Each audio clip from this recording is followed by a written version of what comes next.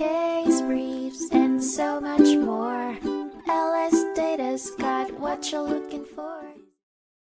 A pivotal case from 1985, Meckel v. Continental Resources Company, recently saw the United States Court of Appeals for the Second Circuit test the boundaries of contractual obligations outlined in debentures. The drama revolved around debenture holders, who were obliged to convert their bonds into common stock, but failed to do so, claiming a lack of proper notice. The sparks flew when they took the matter to the district court, insisting that the notice given was not up to par. However, the court, unimpressed, dismissed these claims, resulting in one of the debenture holders, Seligman, appealing the decision. Challenging Citibank's actions, Seligman proposed that the bank fell short of its duty of reasonable care and skill by merely sticking to the existing debenture requirements. As key participants in the proceedings, partners of J&W Seligman and Company also sued Florida Gas Company, Continental Resources Company, and Citibank in the United States District Court for the Southern District of New York. Despite this, the court favored Citibank,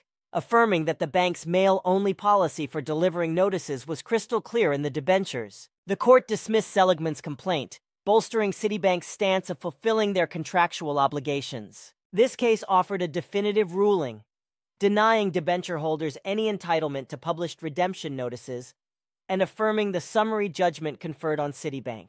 The court's decision underscored their commitment to uphold obligations explicitly outlined in contracts, even in the face of disagreements and conflicts.